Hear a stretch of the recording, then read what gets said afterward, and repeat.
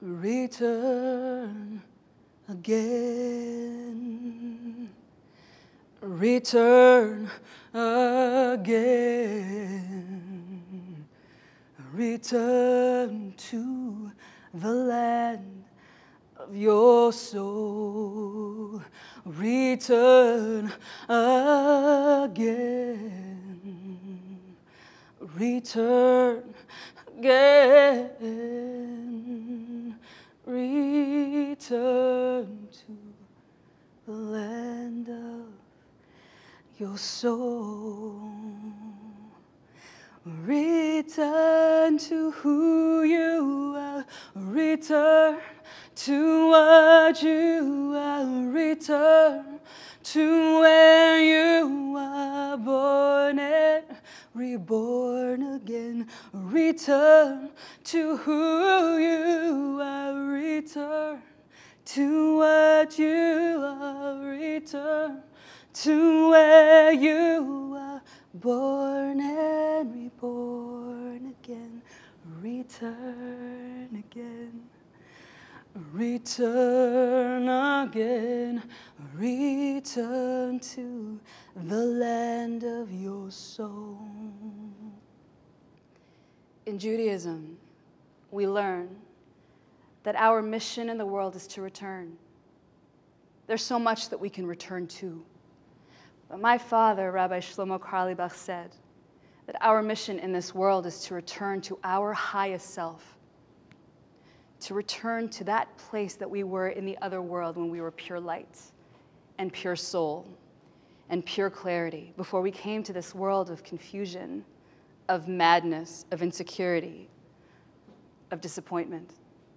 Our mission in this world is to find that place and hold it with both arms and both legs and never let it go. That's the way I grew up. When I was a little girl, my father was never home, ever. And I, when I was 8 years old, knew every country code, every city code. I was in possession of his AT&T phone card. And I knew how to call him everywhere in the world. And these are the days way before our cell phones, and I was in my class, and I always had to go to the bathroom, obviously. And I was always running down to the dungeon of the gym in my girls' yeshiva to call my father. And somehow when I would call the hotel, my father, who always answered me, who still answers me, always answered the phone. I remember this one day, I was 8 years old, and I had just learned how to pray the Amidah. And we were learning it in chunks. We would learn the first few brachas, then we would stop, and I had a question. And I raced down to the dungeon, to the payphone, and he was in Australia. I don't even know where he was. And of course, when I called, my father answered. I said, I have a question. He said, Gewalt, because that was his answer for everything, which was awesome. He made me feel guilty that I hadn't had a Jewish question before. Gewalt. It's the best, I didn't even have to ask him. It's the best question in the world. I said, tell me, why when I am davening do I say Baruch, Ata, right? And then Hashem. Why am I saying blessed are you, God? And I'm standing up. Why shouldn't I bow down to God? Gewalt! You know, he was so excited. Bless him for all of those times he was excited. The best question in the world. He said, the reason that we have to stand up when we say God is this. God wants us to be big. God doesn't want us to be small. The only way that we can serve God is by being our highest self, by being bigger than we are, by standing taller than we are, by returning to ourselves and to that place every moment of our lives. I'm so glad you asked me. He thanked me and thanked me and thanked me. When my father died, it was the worst day. I said that my father was the great umbrella. He was such a good umbrella, I didn't know it was raining. And when he died, I was swept away into the monsoon of a lifetime. I couldn't breathe. I couldn't sing. I couldn't exist. Definitely, I could not find my highest self. It's taken me years, and I pretended so well. You know what I mean? I got so good at publicly pretending to be me. I even fooled myself. Now I stand here. I finally know what he meant when he said, find your highest self. When he said, return again. I know it, I taste it, I can give it to my children. I have a few tips, because connecting to yourself when you're in the monsoon of brokenheartedness, when you're in the monsoon of loss, is very painful and very hard. So here are my practical tips. My father would say we have to carry Torah in our pockets like cash, like $5 just in case. Maybe, wherever you are, one of these tips will work for you. And if they do, I'm filled with gratitude and thanking God so much and thanking my Father for this opportunity. To connect to your highest self, number one, you have to break. You have to break.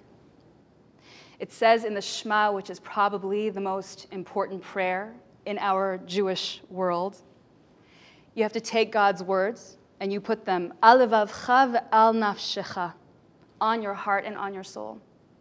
My father said, God can do anything. Why not put them in? Why not put them in? We learn from Reb Nachman and from everybody of worth that the most whole heart is the heart that has been broken. It is the heart that has been broken that is the most capable of reaching that highest self, of loving the world, of finding compassion. You have to bleed so that you can fly. So we say, please God, let my heart break. Please let my heart break. And when my heart breaks and cracks open, may your words fall inside my heart and inside my soul. When they sit on my heart, when I crack in half, when I fall down, may you be my comfort. May you bring me light. So my first tip, you got to let it happen. You got to break. That's number one. Number two, you got to cry. A lot. You have to cry until you don't think you can breathe anymore, because that's when the gates open. A Hasidic story for you. A woman, hundreds of years ago, has one baby. She has no one else in the world. It is her and this one little baby child who is her heart. Then the baby got sick, and every doctor in the world said that there was no hope. And she's racing around, and she has no money, and she has no breath. Then she hears, you must get a blessing from the Heilige Vuker, from the Holy Vuker. He can do it. If he can bless your baby will be well. She buys a horse. She has no strength. And she runs from one corner of the world to the other to find this rabbi. When she finally gets to his home, she falls on her knees in front of him. She can't breathe. She holds up her child. She says, Rebbe, please, heal my child. The Vuker closed his holy eyes. And he looked at her. And he said, my friend, I'm so sorry. The gates of heaven are closed. The gates of heaven are closed. And she can't breathe. She can't. This was her. This was her only hope. She grabs her child and she jumps on the horse. And she's running. She's running from herself. She's running from the truth. She's running from her pain. And she's running. Suddenly she hears frantic hoofbeats behind her. She stops. It's the Heilige Vuker. He says, you didn't let me finish. He said, I told you that the gates of heaven are closed, but you didn't let me tell you that I want to cry with you. I want to cry with you. And this holy, beautiful man sat down on the edge of the dusty road with this sick baby in his arms. And he cried. And he cried. And the sun went down and he cried. And the sun came up and he still cried. And we don't know if the baby lived or not. But we know that somehow in that moment, that woman, that baby, that Rebbe, that moment, changed everything. Changed everything. Number 3, we have to have hope. And we have to believe that love can cure everything. Another personal story. My beautiful father, who is still here, would always play in prisons. This is actually, I should say, this is my most favorite story in the world. My father would say we have to continue to tell our favorite stories because it will keep us young. My father would play in prisons all over the world, every city he went to. This one city, somewhere in the south, high security. He called up, he said, I'm a rabbi, I'd like to play, why not? He said, I just have one condition. Everybody must be there. He said, Rabbi, we appreciate your love, we appreciate your gifts. We can have everyone there but one. There is one prisoner. He is serving 10 life sentences back to back. He's in solitary confinement. Nobody goes there. Everyone is afraid. We don't have enough guards. I'm sorry, Rabbi, but he can't be there. My father said, if he's not there, I'm not playing.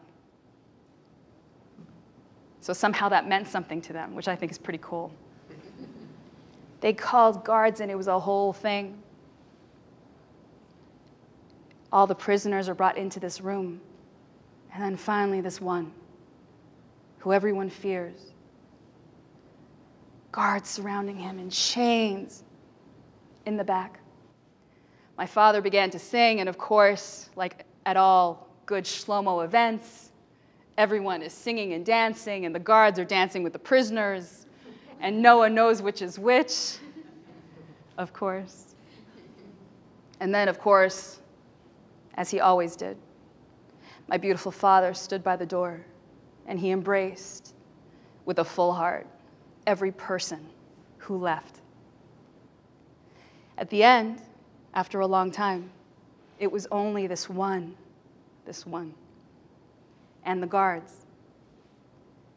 My father stood, and he went right through, and he hugged this man that everyone feared.